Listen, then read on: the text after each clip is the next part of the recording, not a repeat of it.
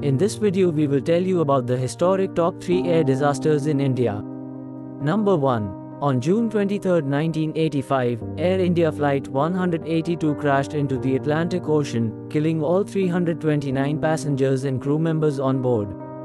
The Boeing 747-237B was flying from the Montreal-London-Delhi-Mumbai route when a bomb planted by Sikh terrorists exploded on board when the flight was en route from Montreal to London at an altitude of 31,000 feet.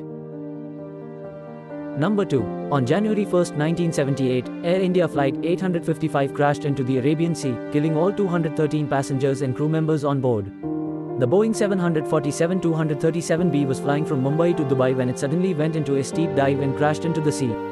It was suspected that a mechanical failure in the autopilot system was to blame. Number 3. Mangalore Air India Express Flight 812, in May 2010. An Air India flight from Dubai to Mangalore crashed on runway, killing 158 people on board, as the pilot did not follow proper landing procedures.